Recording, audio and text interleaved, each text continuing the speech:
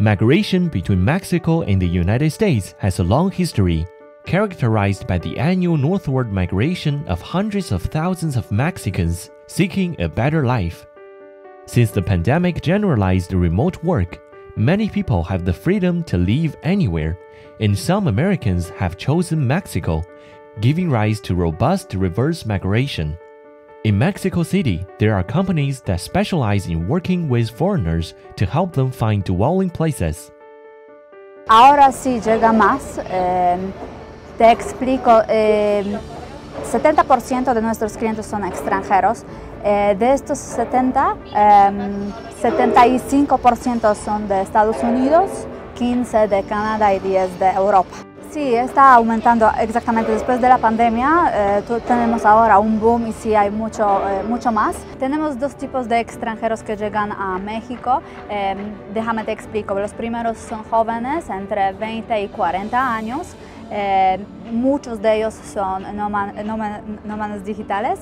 El segundo son los retirados, que para ellos sí es importante este sector de dinero. According to official data, from January to September 2022, Mexican authorities issued 8,412 temporary resident cards to Americans, a 23% increase over the same period last year. During the COVID-19 pandemic, many companies have offered a remote working option, which has given employees much flexibility, and Americans also benefit from a favorable exchange rate that makes their money more profitable. Because I work remotely, I get paid in USD. I think a lot of Americans would say that the cost of living is inflation is wild in the States, and that was one of the factors that made me look elsewhere. However, the influx of Americans has inevitably made the local rents go up, especially in foreigners' preferred areas.